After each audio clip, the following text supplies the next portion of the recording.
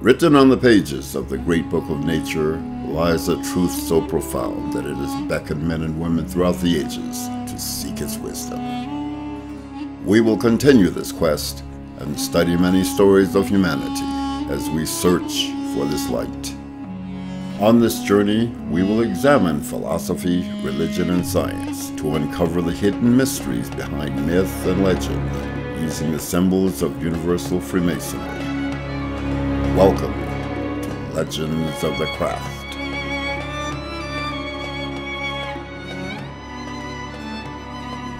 Welcome back to Legends of the Craft. I'm here with Brother Axel Savari, and today's legend, is Stoicism and Freemasonry. Stoicism is a Greek-Roman philosophy that has impacted the world significantly. It's a word we use in the dictionary, actually, that we use to kind of denote somebody that's calm and collected and can go through trials and tribulations without being affected. So this philosophy has had a major impact on the Western world, and in some ways, I would say parallels a lot of Eastern thought as well. But we'll be focusing on Greek and Roman philosophers, specifically Zeno of Citium, Marcus Aurelius, one of the 5 good emperors of the Roman Empire, Seneca, and a few others. You know, in my mind, Brother Matthias, Stoicism forms another link in the chain for me that connects Freemasonry to the thought of the ancient world. You know, it's often said that Freemasonry began in 1700 in United Grand Lodge of England, and before that, there's no such thing as Freemasonry. But what we're going to look at today is Masonic thought written in Greece 2,000 years ago. In my mind, I know not everybody agrees with me, but I think that there are some parallels between the philosophy of the porch, or Stoicism, and Freemasonry that makes that connection undeniable. Brother Axel, I mean, there is no empirical data connecting Stoicism directly with Freemasonry, but I have to agree with you that when we look at the ideas, they're so similar that there's an overlap. Whether Freemasonry is shaped out of Stoicism or Stoicism is shaped out of something much older that connects to the ancient mysteries, I don't know if that's even as important as the teachings themselves. They're just, Stoicism is one of those philosophies that you live. A lot of philosophy is just stuff you think, and you can be a sophist and show your friends how smart you are and all that, but Stoicism is something you either practice or you disregard. It's a very active philosophy. Well, you know, the Greeks were active philosophers. Stoicism comes from the word stoa, which is Greek for porch, and it was given that name because Zeno of Citium would give these lectures from the porch of the Athenian agoras. So one of the big differences between Stoicism and Freemasonry is that Stoicism was first propagated publicly.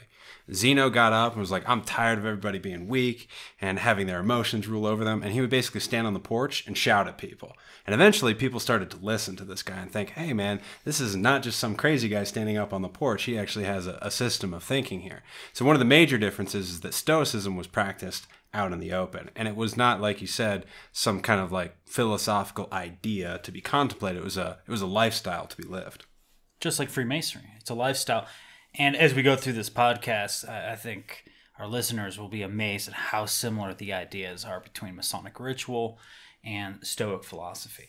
I want to open up with a quote, which is from Plato. And this quote from the Republic had a lot of impact on Stoicism. Quote, "There will be no end to the troubles of the states, or of humanity itself, till philosophers become kings in this world, or till those we now call kings and rulers really and truly become philosophers, and political power and philosophy thus come into the same hands." This is a very important quote. It's basically saying that no matter how many laws we make, no matter how many systems we devise, ways to govern people, at the end, until our leaders are true philosophers, not parrots, not sophists, but true philosophers, then our states will never be run with dignity, solemnity, and efficiency. I think this is the first concept where Stoicism and Freemasonry agree with one another. Because if you look at Freemasonry, and especially Freemasonry throughout history, Freemasonry has been tied up with and kind of inextricable from political events. Freemasons have been present at many of the major political turning points in the last several centuries, and there is a tendency among Freemasons to become interested in these larger questions of life. How should we govern ourselves? How should we arrange society? What is the best way of doing this? And I think that Freemasonry and Stoicism agree that, you can write as many laws as you want, you can enact as many policies as you want, but until people well and truly believe in philosophy, in unity, in brotherly love, relief, and truth, until these things are actualized in human beings, then no law can bring that into being, and no law can protect those ideas.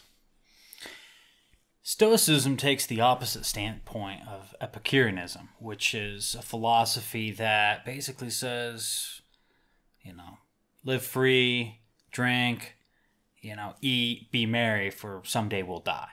And Stoicism says, no, don't do those things. That's not the best way to live your life. The way to live is to believe that you could die at any moment, and therefore your house should always be in order. You must live as if this is your final moment. And in that, you must be in control of yourself. If you indulge, then you no longer have control over your faculties. And if you don't have control over your faculties, then you're not really living a life. You're being essentially an animal. And so Stoicism is all about discipline, control, and self-reliance. And this idea that death is always looming right over the horizon. I completely agree with that, Brother Matthias. I think, again, this is where Stoicism and Freemasonry agree in that, in the face of the world as it is, whereas the Epicureans say, succumb to hedonism, indulge yourself, take advantage while you can before you die, Stoicism and Freemasonry say, no, the only way to leave a record of yourself is to live in protest to the world, to work on oneself, to subdue these animal passions, all these things that are instinctual and that feel good and bring us fleeting pleasure, that should be battled against, if for no other reason than to gain honor for oneself in that battle. So why do we subdue our passions, and how do we subdue our passions? The foundation of Stoicism has 8 points. And we're going to go through these 8 points, and then I think we should stop and kind of talk about them afterward. The first is nature. Nature is rational and can be understood by logic. 2, there is law. And the universe is governed by reason. 3, virtue. A life led according to nature is virtuous. Very important point right there. 4, wisdom. This is the root of all virtue. 5, apatheia. Passion is irrational. Life should be waged as a battle against it. Oof, I really like that one. 6, pleasure is neither good nor bad and acceptable when it does not interfere with virtue. 7, evil. Things like poverty, illness, and death are not evil. That's a perception that we have. 8, duty. Virtue should be sought after and not for pleasure. So these 8 points kind of are the sort of overarching ideas in Stoicism, the foundation of to live a Stoic life.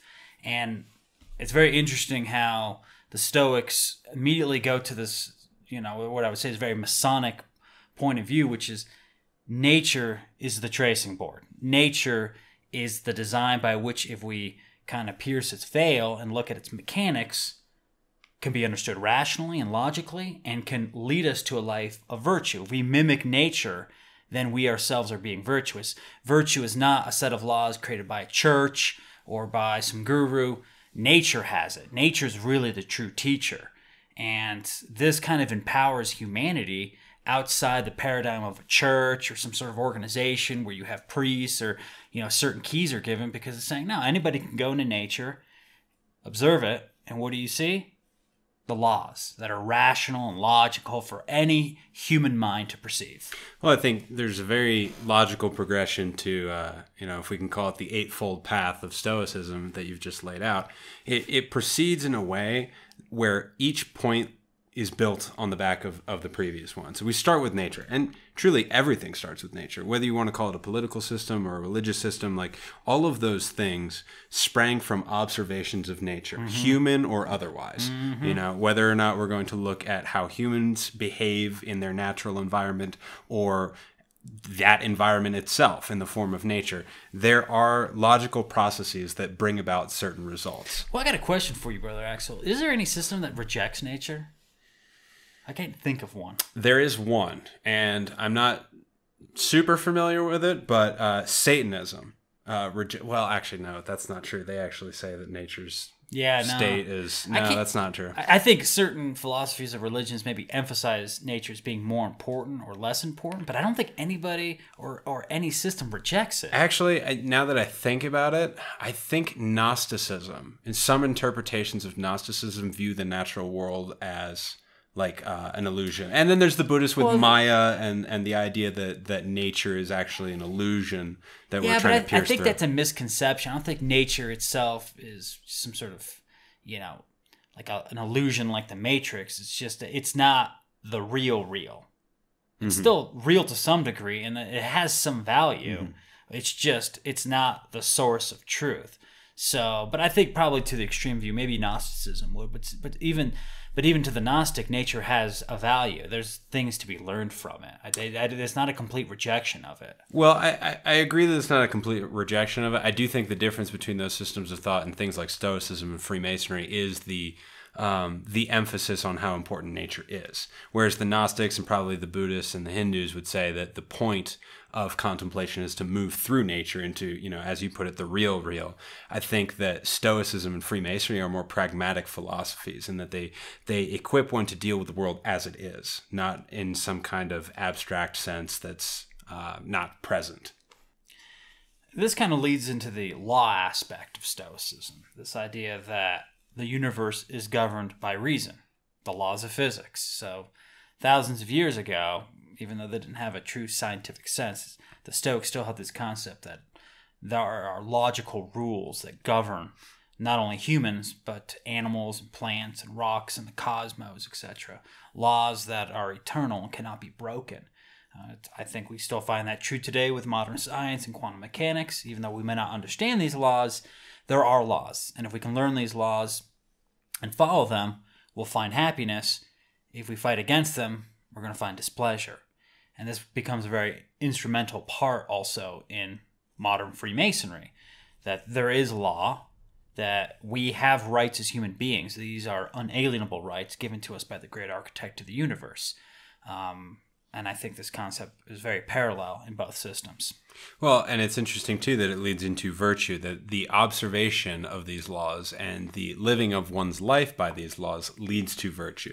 That virtue is not kind of an innate concept that one has or doesn't have, but that by aligning your actions with the laws of nature, one becomes virtuous and develops wisdom, being the fourth point of the foundations of Stoicism. And that is the root of virtue. In Freemasonry, wisdom is represented in the East by King Solomon, by the master of the lodge. So wisdom is one of the most central tenets in what we're aspiring as Freemasons, is to obtain this wisdom of King Solomon, this wisdom of nature, this understanding. And from there, it becomes a route by which to explore all other virtues and to ascend Jacob's ladder and take our rightful place amongst the gods. Well, and to build on that metaphor, if wisdom is the root, strength is the trunk of the tree, and its flowers and blossoms are beauty. I mean, we're using wisdom to live with strength and create beauty. That is the Masonic philosophy, and I think, in my opinion, that's the Stoic philosophy. It's wisdom, strength, leads to beauty. Then comes apatheia. Passion is irrational. So it's very interesting here. In Masonry, as you said earlier, we are directed to subdue our passions. And Stoicism is saying that these passions are irrational because they're against nature. So when we react with anger or hatred, when we allow our emotions to take control of us, that we're not following the laws of the universe. We're not being nature. We're being something outside of nature. And so it's irrational. It doesn't quite fit in. And so that is a source of displeasure. That is the source of our unhappiness, our misery, all the calamities in our life come from this idea that we are acting out irrationally. And so if we can align ourselves closer with nature, again, we will be happy. I find it very interesting that the Stoics choose the word apatheia to describe this concept of the passions, because it's the same root for our word of apathetic. It's not necessarily that, it's acting one way or another, but it's not caring about this whole concept that the Stoics find to be indulging in passion. It's not the fact that you choose one duty or another. It's not the fact that, service to the Roman state is the highest virtue. No, the Stoic idea is that service is the highest virtue. A duty is the highest virtue. Choosing something to obey, choosing some system to manifest, choosing some regulation in your life is virtue. Apathy, not caring what happens, just indulging in whatever comes across your path and not really not drawing a line in the sand for yourself. That's evil. That's passion. Apatheia. And here the Stoic sees this as a war that one is waging against these lower passions. And I think it's very correct to see it that way. I know some people don't like this imagery of war and battle and soldiers, but really, I think it's a necessary view. You have to, if you don't take it that seriously, that it's victory or death, then it becomes less important, and it may not be worth fighting for. You have to view it like your life depends on it. Well, and I think that gets to the next point, this idea of the Stoic view of pleasure, that it's neither good nor bad, but acceptable when it doesn't interfere with one's duty. You get the impression from all this kind of war and soldier talk that the Stoics are a bunch of, uptight Puritans that can't experience any happiness or any bodily pleasure in life. And as Greeks and Romans, I certainly don't think that that was the case. These men drank, they went to the theater, they had fun when it didn't interfere with duty. Mm-hmm. And that's the important part that's stressed in Stoicism and in Freemasonry, that duty should always come first, if you care about it, unless you want to indulge in apatheia and you don't care. And then in that case, pleasure can overcome you, and you can enter the Epicurean world of, indulging oneself because, hey, I'm only here for a little amount of time. Well, I got a great example with this. I read a biography on Mahatma Gandhi, and he, like all other males, enjoyed engaging in, sexual intercourse. And his father was dying at one point, and he was at his father's side, but he really wanted to have sex with his wife. And so he went and did so. And while he was having sex with his wife, his father died. And it became a major regret in his life, to the point that he vowed celibacy till his death. And from what I read, he stayed with that. He never had sex with his wife ever again. I'm not saying that's necessarily the correct reaction to it, but it is a very Stoic approach, saying, mm-hmm. Wow, I should have been with my father in his final moments, but my passions took over. And as a result, my father died alone. So he reacted maybe a little overreaction, a little strong, but the idea is that there should be that contemplation that, maybe I should have subdued my passions and waited, and been at my father's bedside when he was dying. I know he's dying. Why did I have to leave? Well, I think that Stoicism and Freemasonry outline self-denial as a tool to improve oneself, not as some kind of fanatical practice that has to be adhered to at all times, but as a tool to enact what it is that you want. So say, if what you want is to fulfill your duty or to become a better person, whatever that means for you, that your best tool, your first tool that you should consult is self-denial. What in your life is getting in the way of getting you from where you are now to where you want to be? Mm-hmm. And start cutting those things out. It's hard to do, and we all fail at it, but that is the tool by which you can approach these higher versions of yourself, is you start denying yourself the things that are getting in your way. You take the obstacle and you remove its presence from your life.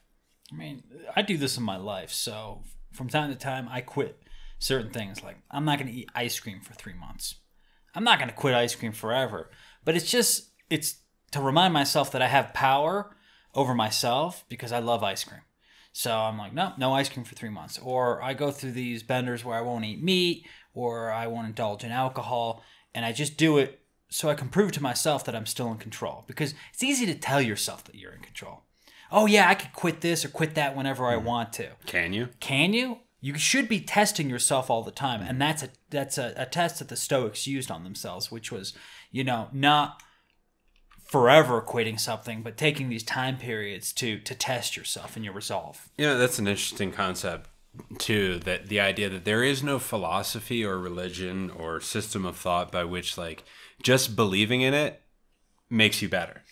Like the Stoics, and I think Freemasonry definitely believe that you have to try to apply these things, live them. And try being the operative word. We're not all going to get it on the first go around. Like we have to keep applying these things, but to view your life as a laboratory and not as a kind of like a dressing room where you pick out the right philosophical garments and then you're the perfect person. It's this idea of coming back to oneself, keep knocking off those knobs and excrescences from your rough ashlar, keep refining, keep going further and further down and inward and onto yourself to see what's really there. Like these, experiments in cultivating willpower. This is really big in like magic too. Like Crowley and those kinds of guys was like, you should deny yourself things in order to cultivate willpower as a force in your life. Evil. Stop blaming poverty, illness, death, and all these unfortunate things that happen to us as evil. They're not. For the Stoics, these are natural phenomena. A hurricane, a tornado. These things come, they devastate, they destroy, they kill, but they're forces of nature. You can't view them as evil. It's just part of life. When you're born, there's but one fact, that you will die. Everything in between is up to chance or fate, but you will die. And so it's not an evil thing. It's just a process of life.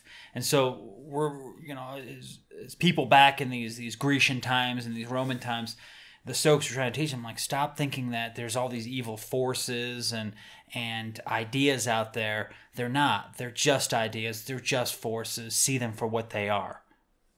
Well, I think, there must have been some kind of cross-pollination between the Stoics and the Buddhists. Because to me, this is very similar to the idea of Buddhism that pain is inevitable, suffering is optional. I feel like every Stoic would have agreed with that concept, that you will face pain in this life, whether it's loss, whether it's death, whether it's hardship. I mean, a lot of the Stoic philosophers served in the military, they fought in wars, like they were accustomed to a hard life. But that didn't necessarily for them lead to suffering. Just because you experience deprivation or self-denial or poverty or illness, that doesn't mean that you have to mentally indulge in it. Pain is in some ways its own vice, its own drug that we can indulge in, whether it's emotional pain or physical pain. It does generate a very specific emotional response, and it can be used as a crutch. Like if I want to sit around and not do anything, well, then I can really feel miserable about myself, and I can feel comfortable in my misery, and I can allow my misery to define me and who I am, and it gives me an identity, and it can be very comfortable. And sometimes we don't want to get out of our pain because it's who we are. But I would say that the Stoics are trying to move us past that point and say, walk through the pain. You don't have to stay and suffer. You can keep going and keep going and keep going every time that you're battered down.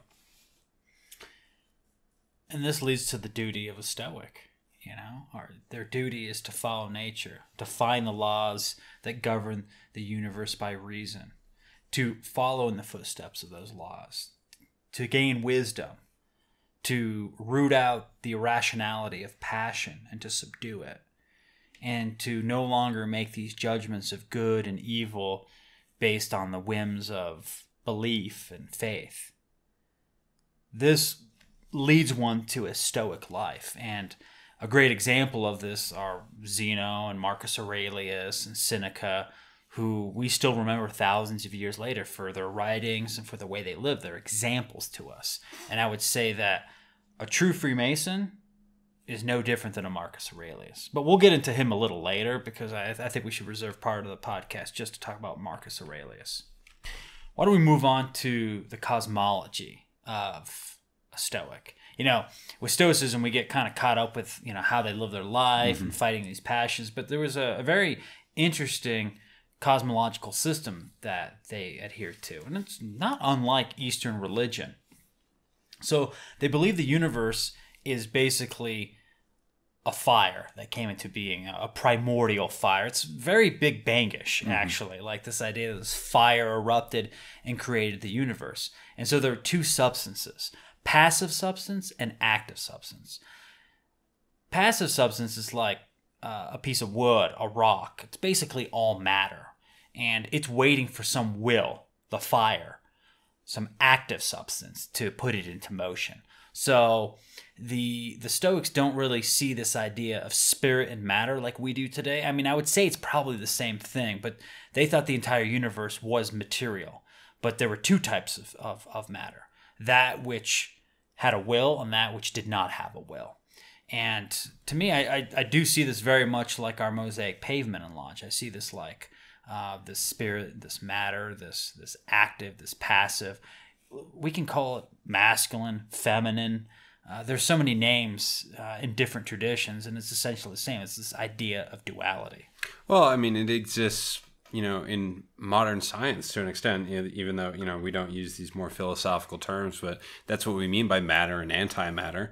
The quantum world and the Newtonian world, there is still this permeation of duality in our thinking, because I would agree that with the analysis, I think we do live in a dual universe, and that anyone that's trying to transcend anything has to grapple with this concept that there are dual forces that are enacting different things upon us, and balancing those and using those to generate motion is something that any successful philosophy has to encourage people to do, to take that tension between these two kind of warring aspects and use that as force to move oneself forward. Well, for the Stoics, this active matter is intelligence. It's pure intelligence. And that's why a human being, his body, is passive, but it's his mind that's active, that puts the body into motion. And this kind of leads to their idea of deity. They're not so religious. It's not that they didn't believe in the gods, but to them, the universe is one. They're pantheistic. They viewed the entire universe as a living organism, so to say, made up of this primordial fire, which will burn out at some point, which again coincides a little bit with Big Bang Theory. Well, we have a quote here from Marcus Aurelius that addresses exactly that topic. Quote, "Constantly regard the universe as one living being, having one substance and one soul, and observe how all things have reference to one perception, the perception of this one living being, and how all things act with one movement, and how all things are cooperating causes of all things that exist. Observe, too, the continuous spinning of the thread and the structure of the web." And how do we tie this into Freemasonry? Very simple. I mean, this is the celestial canopy. This is the cosmos. This is the temple of humanity, the temple of the living God, which stretches from east to west, north to south, from the center to the zenith of the universe. Like it's everything. It's one living being, but it's animated by this fire. It's very Zoroastrian. It's very cult of Mithra. I wouldn't say they're fire worshippers, but the fire, the intelligence is at the core of all things. Well, I think this is an idea that's found in Freemasonry, in Buddhism, in many, many religions, especially the more esoterically inclined ones, this idea of from both, one. That it kind of acknowledges the dual nature of the universe, but points to a unity beyond that. So in Stoicism, you have this active and the passive, but then you have Marcus Aurelius saying constantly regard the universe as one. That these dual experiences and essences are contained in a one thing. And it's the one thing that we're trying to align ourselves with, so that we too can be the kind of, on the level with the universe in controlling these two dual forces within ourselves. We become a part of the one thing. And how do we do that? Through our five senses. So these five senses are the windows by which we as human beings can perceive the work of the primordial fire of the universe, of passive and active matter. And that's why, again, you have to be so disciplined, because you have to keep these windows clean. You got to keep your sight, your hearing, your touch, etc. clean. Otherwise, you're not interacting very clearly with the universe. So when you're all wrapped up in your irrational passions, your windows don't work anymore. You can't see out of them. You can't see reality. And therefore, you're making up stuff in your head, and this illusion that you're seeing will lead you to misery. Well, I think, too, that's one of the things that I like about Stoicism is that if there is a deficiency in your life, the Stoic is not going to look out at the universe and say it's the universe's fault. The Stoic is more likely to say there's some aspect of reality I'm not perceiving. There is some avenue of perception that I have cut off by my own indulgences than to say it's everybody else's fault, it's the world's fault, the world's bad, I'm perfect, everything's totally fine, I just don't understand what's wrong with everybody else. The Stoic will say, no, there's some aspect of my personality that I have to change in order to better align myself with reality. They're not relativists, they're not subjectivists, there is a one true world, and we should be trying as hard as we can to align ourselves with it. Well, it really makes me think what you just said, because, you really can divide the world into two camps, Brother Axel. Those that would blame everyone else for all the problems in their life, or those that would essentially point the finger back at themselves. And I would say that those that more often point the finger back at themselves tend to be more successful and more happy. At least if you can see everything as a lesson and something to grow from, then you can advance in your life. If you're constantly blaming other people, you can't grow. You're at an impasse because you can't control other people. And that leads us to a very important aspect. Out of the cosmology of Stoicism comes this idea of fate in the dichotomy of control. To the Stoic, fate is a real thing. The fates control the universe. Because think about it. If nature is rational, operates by reason and logic, then all active matter, all this inanimate matter is operating according to the laws of the universe. And so with enough information, you can calculate and predict exactly what's going to happen. So the entire passive material universe is controlled by cause and effect. There's nothing we can do about it. But fate does not extend into a few things. There are things that we, our active intelligence, can control. And that's where fate can control if we don't gain control over our passions. Otherwise, we actually can direct our own course. We can be the captain of our own ship. I really like this concept in Stoicism that nature does not operate with any consideration for your opinions or your preferences. That there is and a lot of people think when they hear that, you think the universe is some cold, dead thing. It's not really that. It's it is a living being. And the Stoics are actually one of the few philosophies to treat it with the respect of being a sovereign being. This idea that the one universe that is alive is actually not our servant. It's not our slave. We coexist with it. We don't control it. It's not up to us to decide how the world works. It's up to us how we behave in the world that is working. So the Stoic philosopher Epictetus had two sets of things that he believed were not in human beings' control and a set of things that were in our control. And by properly analyzing and living according to these principles, he believed that we could actually approach true happiness. So Epictetus believed that the following things were not in our control: our physical body, material objects, our reputation, our command over others, and essentially everything outside the reach of one's own mind.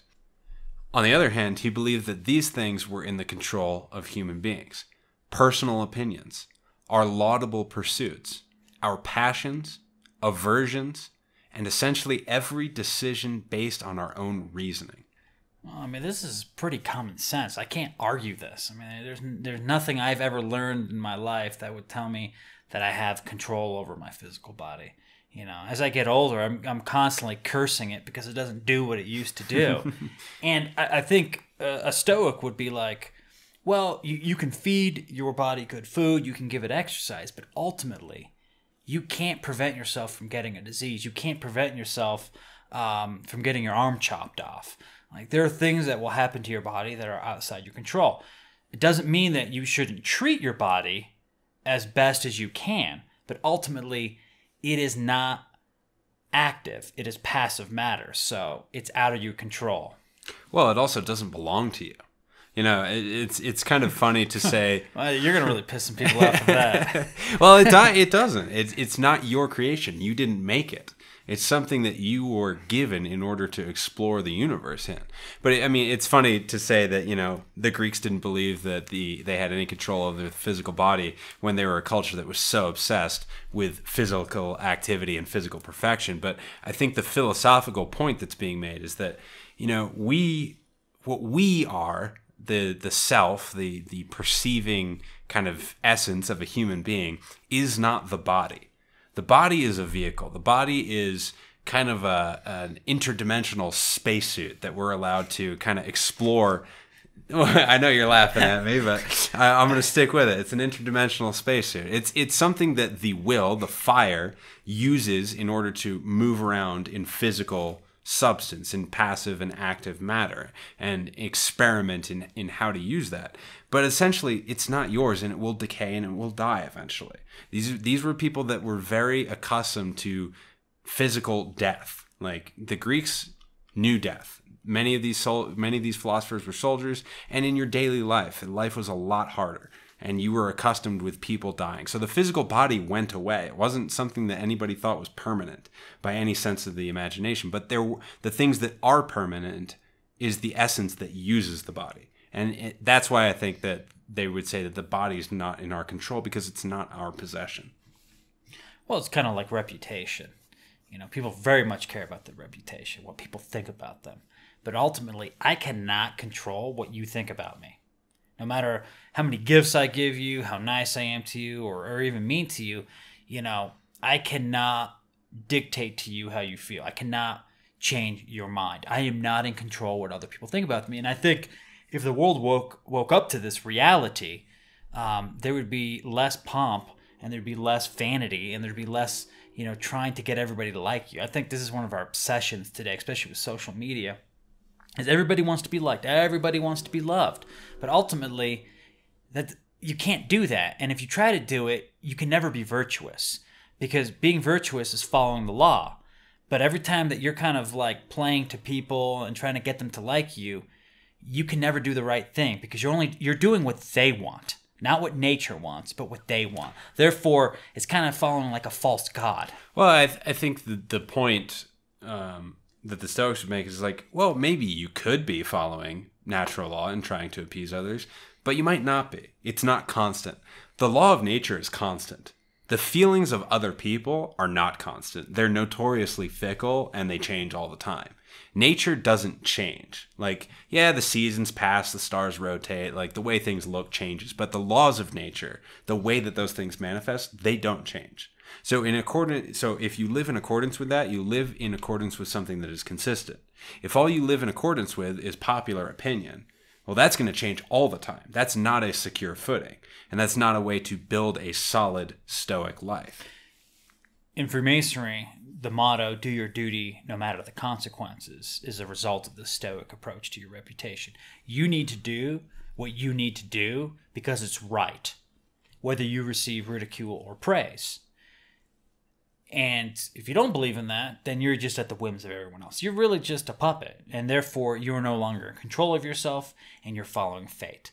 While you chase reputation, fate is controlling you, because there is no end to it other than being wrapped up into a cause and effect made up by other active minds. Well, I think, two more distractions on this list: material objects and our command over others.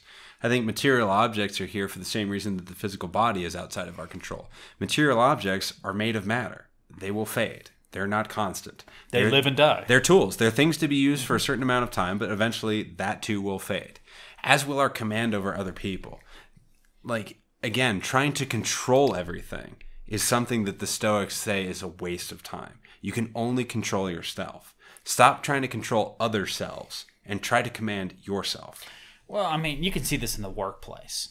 So, you get this new guy that comes in and says, "Oh, I'm in charge. I'm the boss now. I got this title. I'm manager, whatever."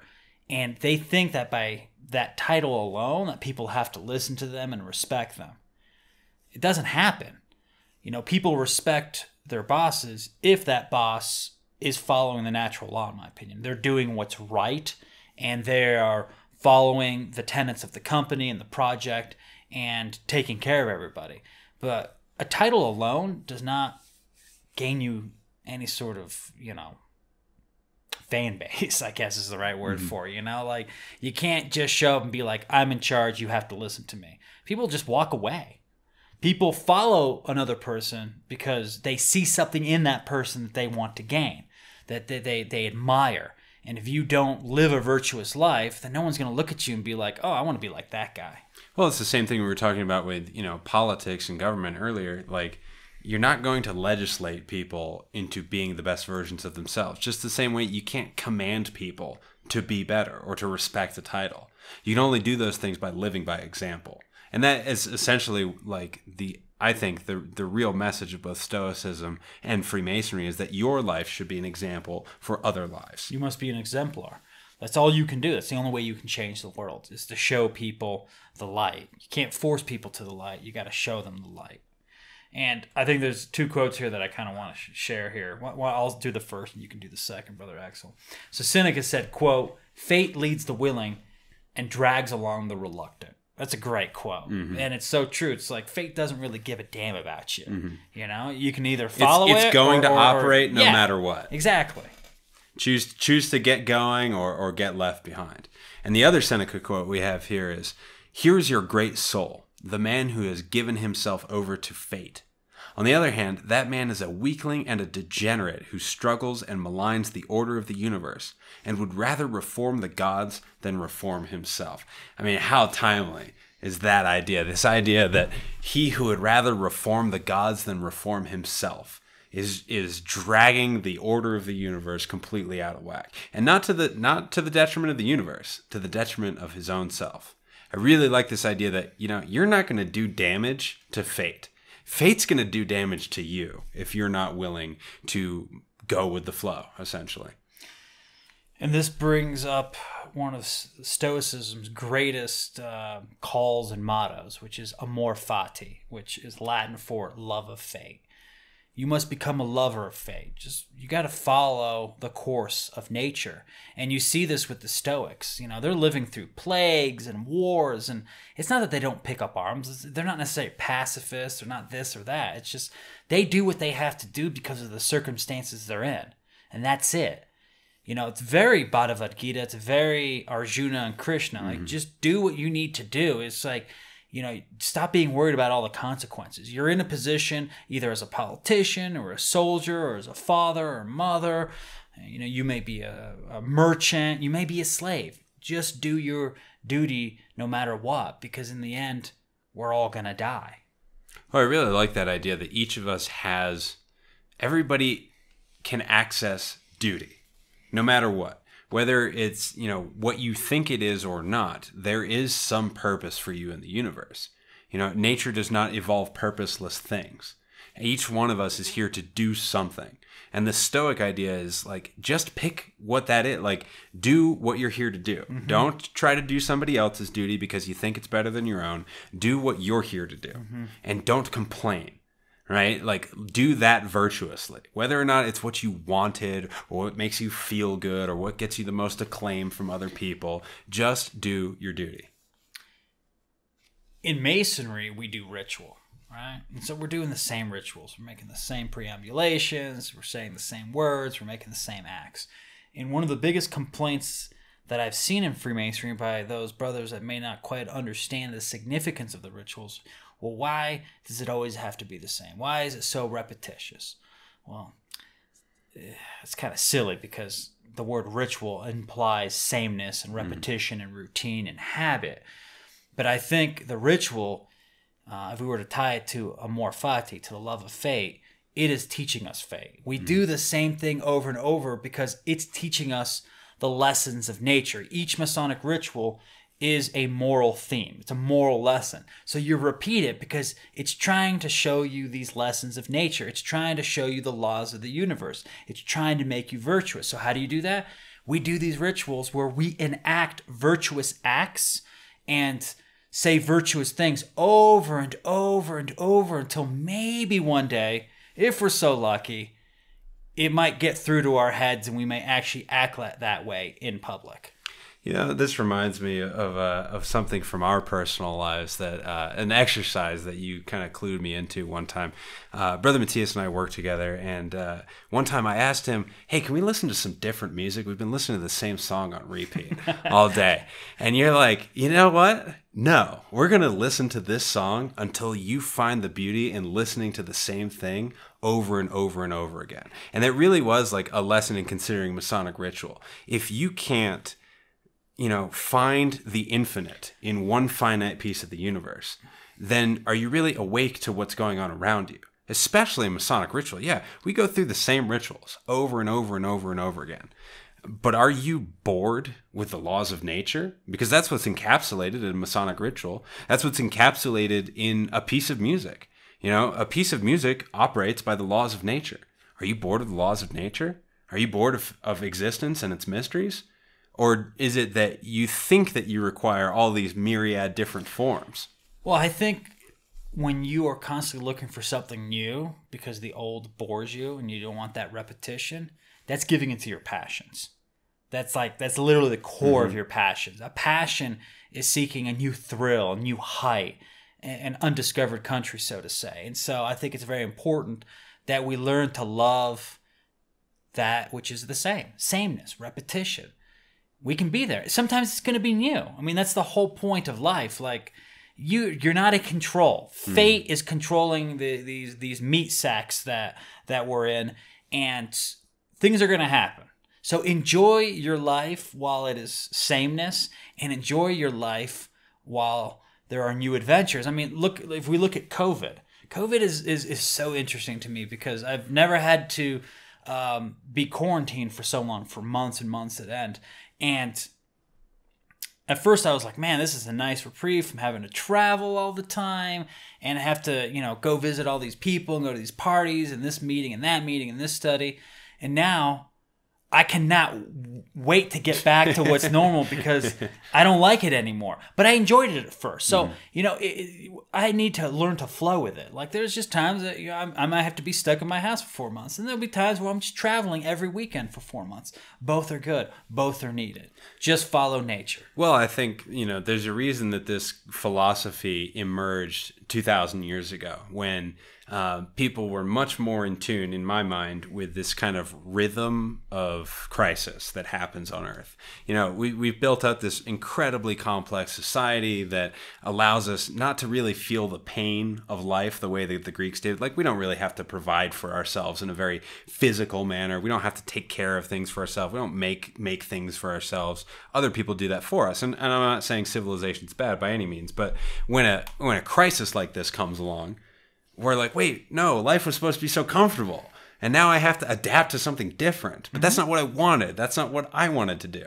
Well, fate doesn't care what you wanted to do. No. Fate's going to deal you a hand. Sometimes a virus comes out of nowhere. Sometimes an earthquake will level your city. Sometimes there's a hurricane. That's just what there is. That's and sometimes nature. You win the lottery. Mm-hmm. Again, let's look at Seneca's word. Fate leads the willing and drags along the reluctant. It's just so true. Everybody's moving. How do you feel about it? Well, you don't have a choice. You're going to move through space and time whether you like it or not.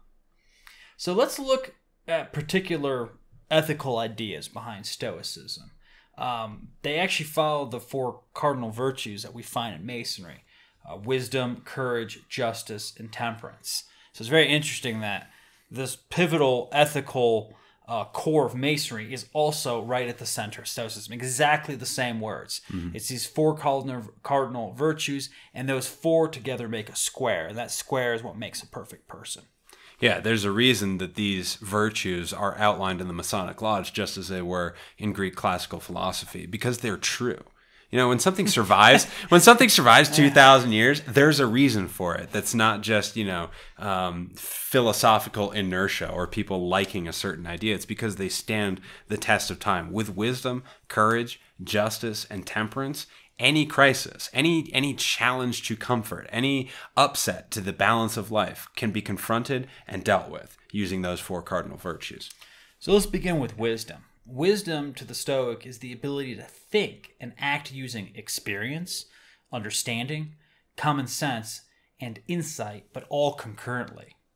Courage is that choice, that willingness to act rightly in the face of adversity. And justice, I would say justice is harmony to the Stoics. You know, it's harmony between people, it's harmony between cities, it's harmony between nations. It's the harmony that we find in nature.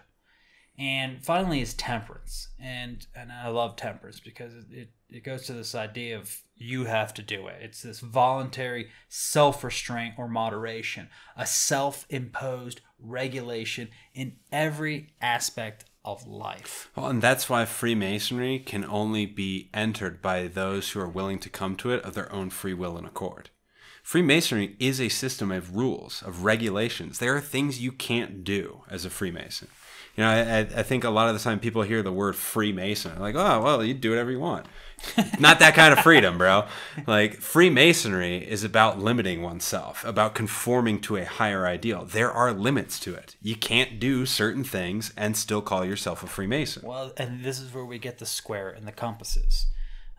Yes, they're used to design buildings and to build pyramids and all sorts of glorious structures throughout the world, but in a very simple philosophical way, the square is the four cardinal virtues. It's wisdom, prudence, justice, and what's the other temperance. one? And temperance. And the compasses, delineates a circle, but you can widen or narrow the points of the compasses. And this is this ring past knot. This is the boundaries of our actions, right? So the square and the compasses is really a square and a circle. And those two work together to regulate our actions in everyday life. Like, really, the square and the compasses is symbols of ethics and morality. It's a foundation and a boundary. I think those two words that you just used are kind of the perfect, essence of those ideas, is that we all need a foundation in our lives. We need something to stand on, something that we believe to be true. And in believing something to be true, we set a boundary for ourselves. It's inevitable. When you believe that something is true, that excludes other things. It makes a boundary. And like you said, we can widen it, we can narrow it, depending on what the circumstances require. But we all require a boundary. We all should endeavor to find our boundary and to enact everything within that boundary. But I can't be you. You can't be me. I can't live other people's lives. So there are natural boundaries to what I'm able to do and what I should think that I'm able to do. I have to do my duty. I can't do mine and yours and somebody else's. That's just not possible. Nor is it efficient, nor is it desirable. There's always limits. You can't get away from it. The whole universe, all matter is literally beginning and endings. There's the beginning and ending point of every surface, of every plant, of every mineral. That's how we distinguish things, is by their beginning and endings, is by the alpha and the omega that is present in all of matter, of this passive matter, right? Mm-hmm. But we have to find our place within there and how we interact. And how we do that? By following nature. And Marcus Aurelius had a really good analogy of this, which is the truth is like a river that is coming down the mountain trying to get to the ocean. And our passions are all those obstacles along the way. A dam, a tree that's fallen, some rock formations, whatever. But the water is still trying to find a way around. So what we can do as Stoics, as Freemasons, I'm going to use those interchangeably, is get rid of the obstacles. And what we do is, when we are temperate, when we find moderation, then the path of the water gets a little straighter. When we have courage, when there's adversity, it gets even more straight. When we are wise in our decisions and we don't give in to our passions, even straighter. And when we act in accordance to justice, when we create harmony between friends and people and situations, then it's so straight that it's going straight to the ocean. That's the quickest way, out of this rat maze, essentially. Like the great sage and philosopher Bruce Lee once said, be like water, right? Don't try to smash yourself against these obstacles. They're obstacles for a reason. They'll beat you. Be like water. Find a way to flow around it, flow through it, flow above it, flow under it. However you have to get to the ocean, get to the ocean. Don't worry about the tree in your way, the dam in your way, the boulder that's fallen into the river. Flow around them. Mm-hmm. Find a way. And frankly, even if your passions get in the way, like let's say some sort of rock that's trying to stop the water will cut right through the rock eventually. It might take a long time, but eventually the water will break through. Our true essence, the primordial fire that's burning within us from the beginning of time, according to the Stoics, it will finally find its way back to its source. So we're just getting in our own way, and we just need to get out of our own way, so to say. So, Brother Axel, let's try to get close to the end of this the study group here that we're doing, because it's we could talk hours about Stoicism, and this is my favorite part of what we've designed here for this podcast, which is the spiritual practices of the Stoic. And there's 10 points here of actual practical things that anybody can do to practice Stoicism and to become a better person. So, you want to start with the first one? The first point is to practice misfortune. And here's what Stoic philosopher Seneca had to say about this idea. Quote, "It is in times of security that the spirit should be preparing itself for difficult times. While fortune is bestowing favors on it, is the time for it to be strengthened against her rebuffs." I really love this idea. This idea of always turning conventional wisdom on its head. When fortune smiles upon us, our natural instinct is to take those blessings and bask in them. Oh, I'm so great. Look at all these wonderful things that are happening for me. The Stoic says, don't trust it. It's going to turn on a dime, because that's the way nature works. So while all these good things are happening to you, while you have bountiful resources, while everything is going your way, make sure that you are prepared for the opposite, because it comes. And there are days and nights in life. There are days and nights in progress. There are ups and downs, peaks and valleys. The same concept is found in Freemasonry. This idea of always be planning for the worst. To me, this is the chamber of reflection. This place, you should reflect every day and every night where, what has happened, and to prepare yourself for what's going to happen. And what do? You do simple things. You put a little kit in the back of your car in case, you blow a tire and you're in the middle of nowhere.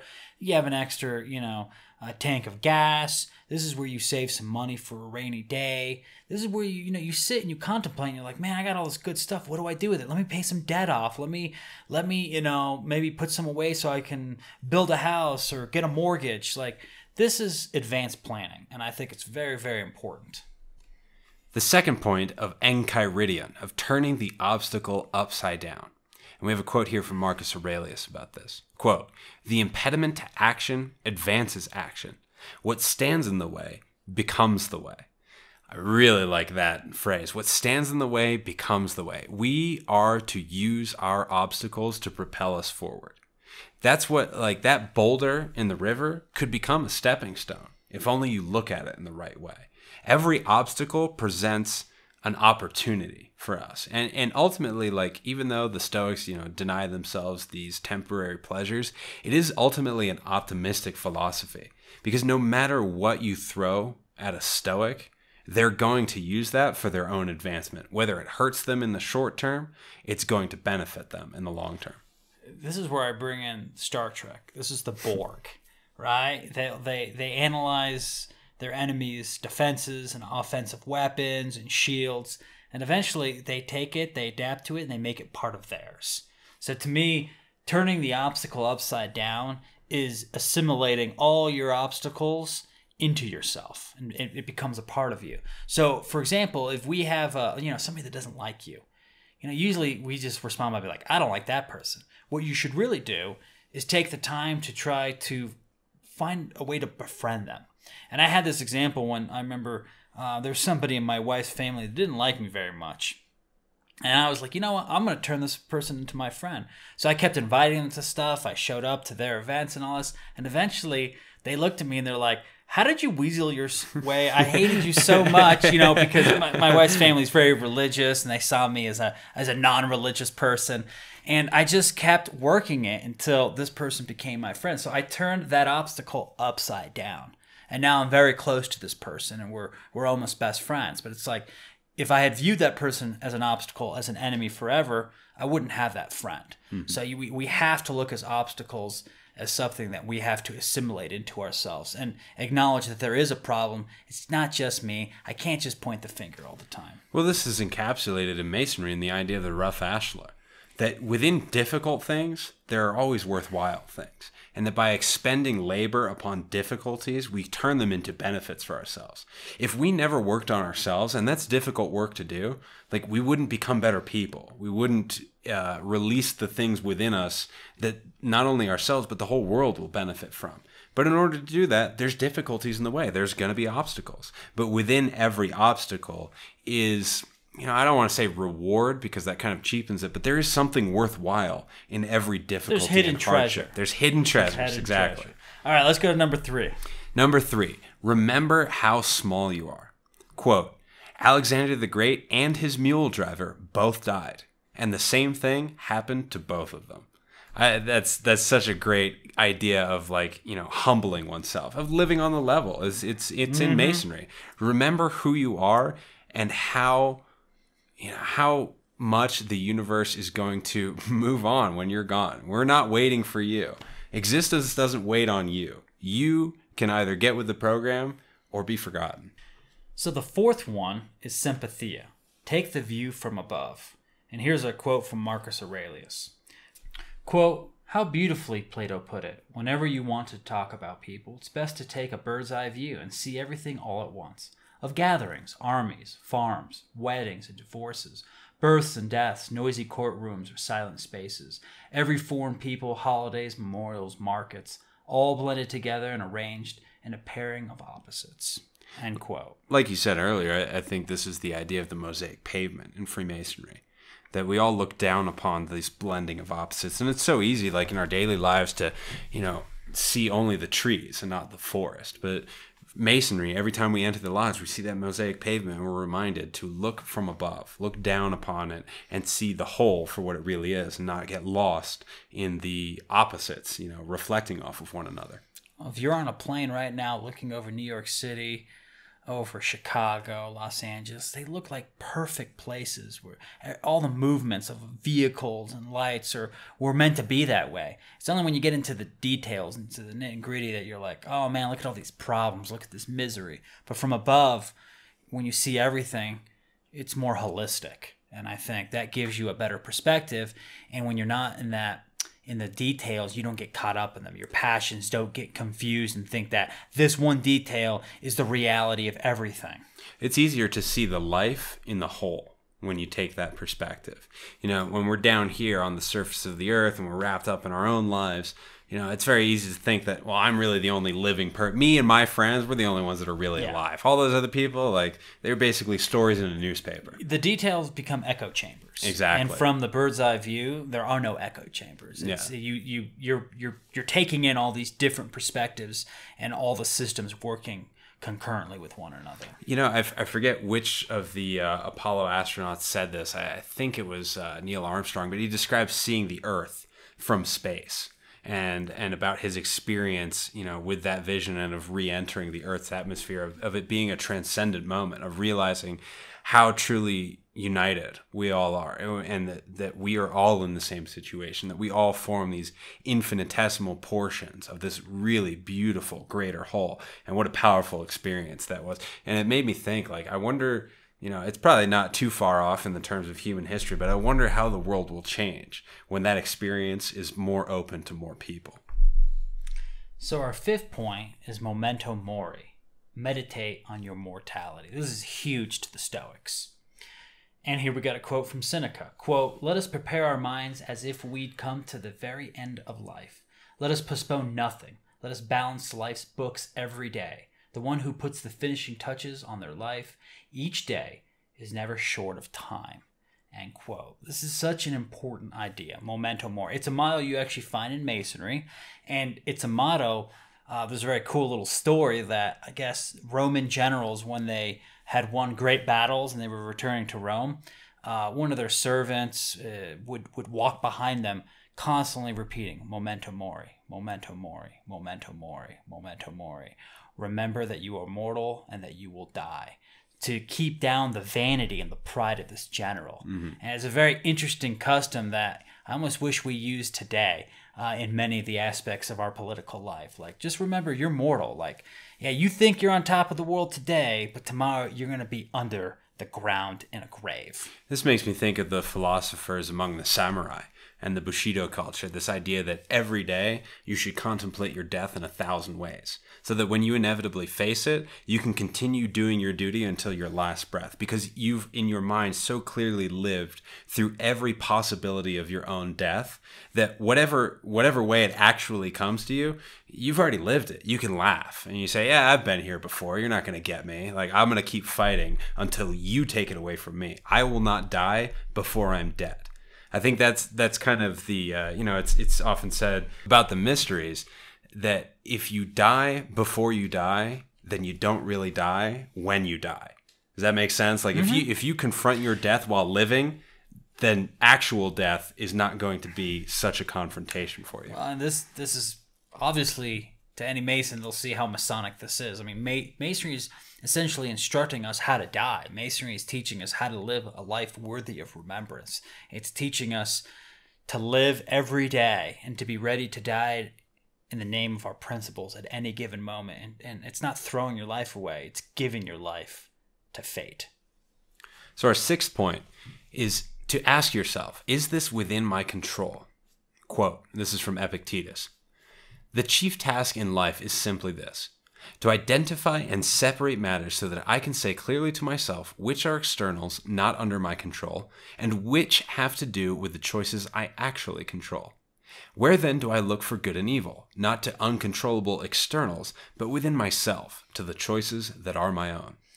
We would all be a lot less angry and frustrated with life if we practice this. Just ask yourself, like, can I control this? No. Okay, then either walk away or accept it. But you don't need to sit there angry for 3 weeks because somebody broke up with you. Like, you're not in control of this, And then we're just sitting there sad because the person we love broke up with us. And I'm not saying there's not going to be some sadness, but you can't control it. You have to learn from it and move on. You can't be miserable. We lose loved ones, and then it's like we can't continue our lives. And no, we have to continue our lives. You must.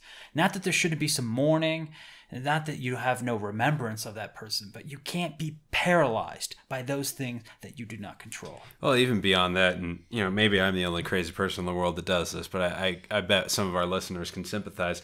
I find myself sometimes, like, in my own head, experiencing realities that have no possibility of ever existing. Like having arguments with people that A, are not a part of my life anymore, and B, probably wouldn't argue this way with me if they were actually in front of me. And I catch myself in these moments of like, I've just created this entire separate existence completely beyond my control that wouldn't exist even if it could in the regular world. And that's what I'm spending my mental energy on right now. That's because humans, like, they all think they're in movies, and and all these fantastic things are happening.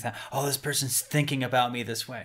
They probably haven't even thought about you for one moment, but you're so obsessed with yourself that you think everyone's thinking about you, talking about you, putting you down, talking behind your back.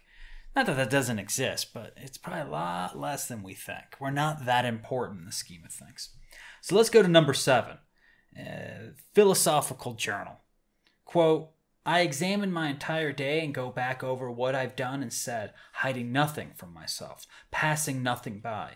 The sleep which follows this self-examination is particularly sweet. That's the most excited Seneca ever got, I think. That one sentence right there. It is a great quote because, I mean, this is back to the chamber of reflection. This is the will, the philosophical testament. You're not supposed to do that once when you become a Mason. You're supposed to do that every day. It's a journal. Mm-hmm. Some people use dream journals to do this. Some people actually write about their day's events. It's a practice a lot of young kids were taught, like in churches and all that. Mm-hmm. I see it as something that's kind of dying off. But really, when you can reflect on your day and you can write it down, put it to pen, then you can really examine it. You can be objective. Thinking about things sometimes leads you down kind of weird roads. But when you write it down, it makes it real, it makes it logical, it's organized, and therefore you can dissect it better. Well, sometimes when you're thinking them, you don't realize how stupid your own thoughts are until you can actually write them down and look back at it and be like, wow, man, that really has nothing to do with reality. Like, that's not what was going on in that situation. It makes you an objective observer in your own life.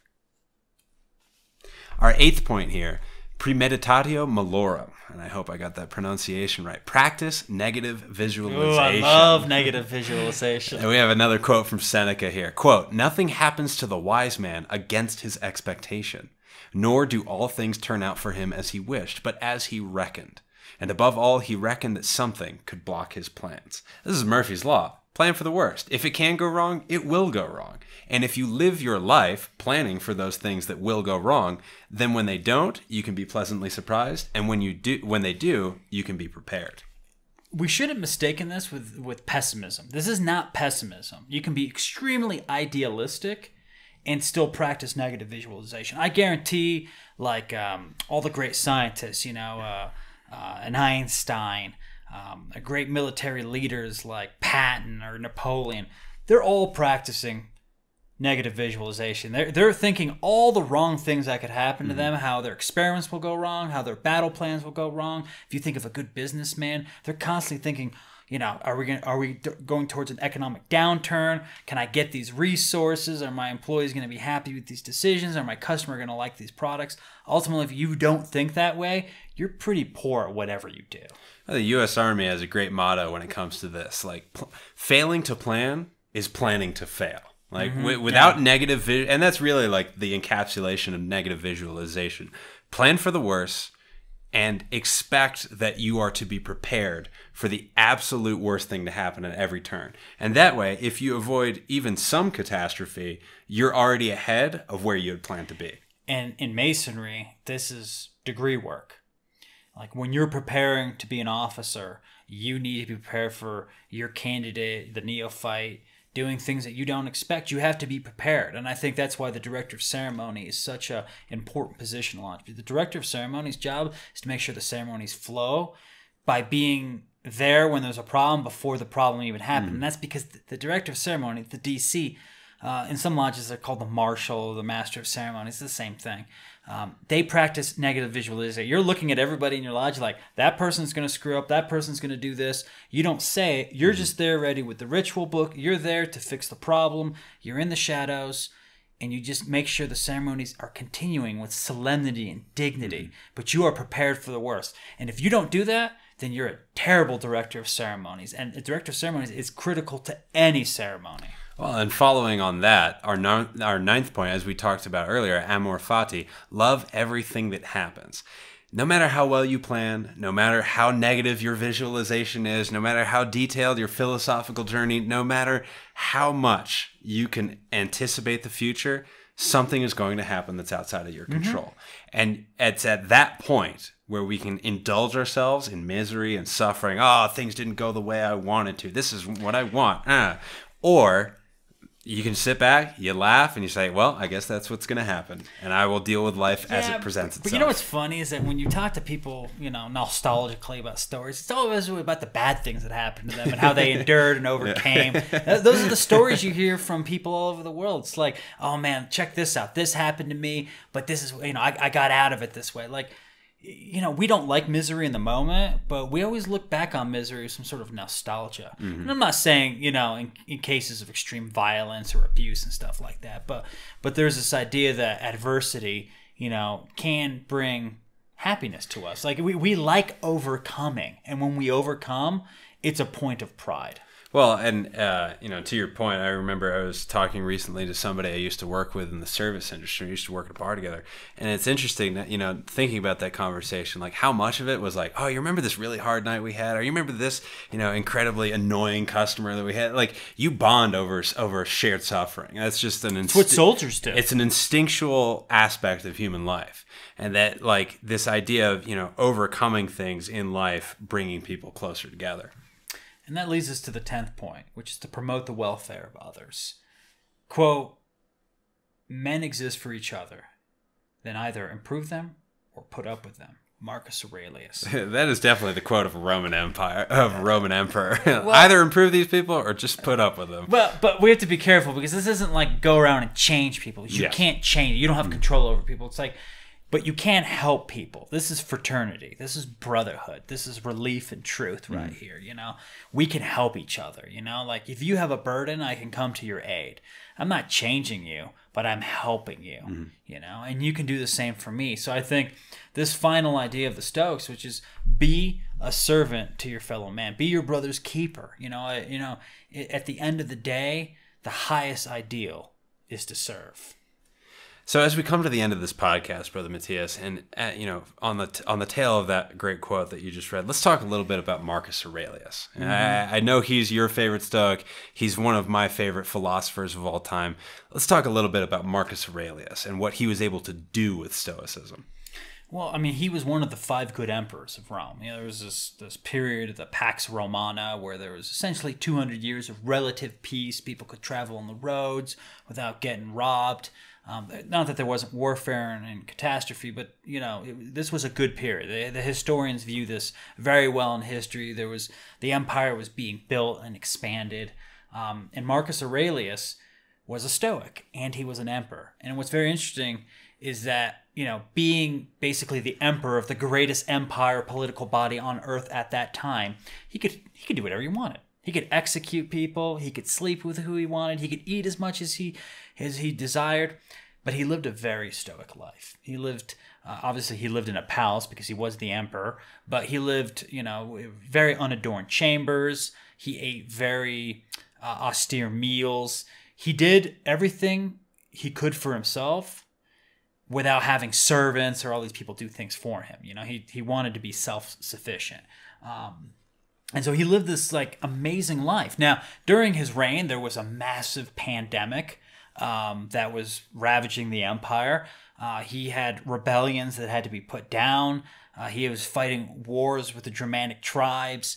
So it was a very eventful reign as an emperor, and he dealt with it very stoically. He did his duty. It's not like they're pacifists or this or that. He knew he had to fight the enemies of Rome. He didn't want to, but he did what he had to do.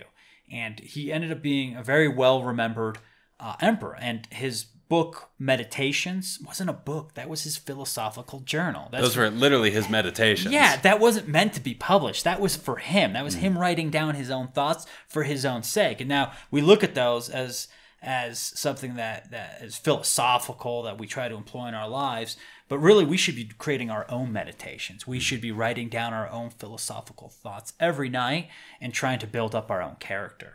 Do you think that Marcus Aurelius fulfilled Plato's requirement of philosophy and politics blending in one body, that was responsible for the success of Rome at that time, and that after that influence, you start to see a decline in the empire because the light of philosophy has gone out?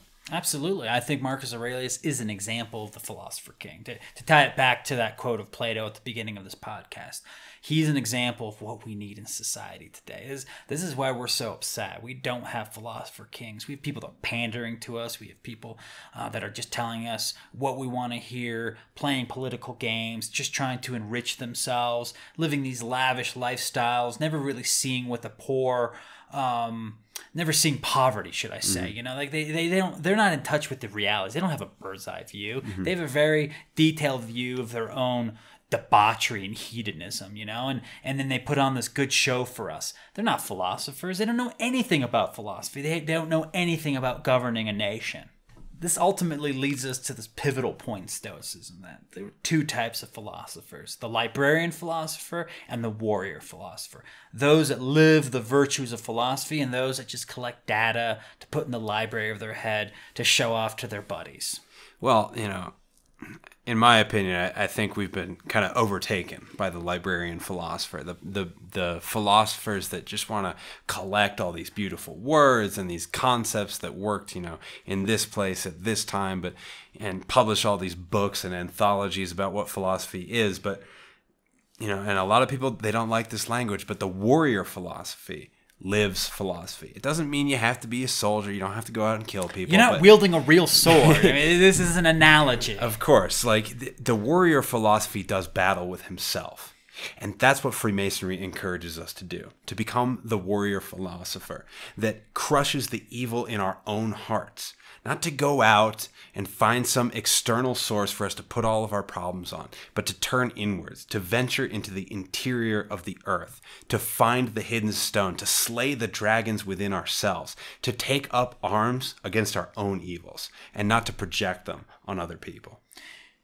And thus Stoicism presents us the perfect model for the Freemason, to live a life free of passion, to overcome all that makes us base, and to make us an example for all mankind, so that we become Marcus Aurelius, we become the philosopher king, that we lead the world to the light of philosophy and truth.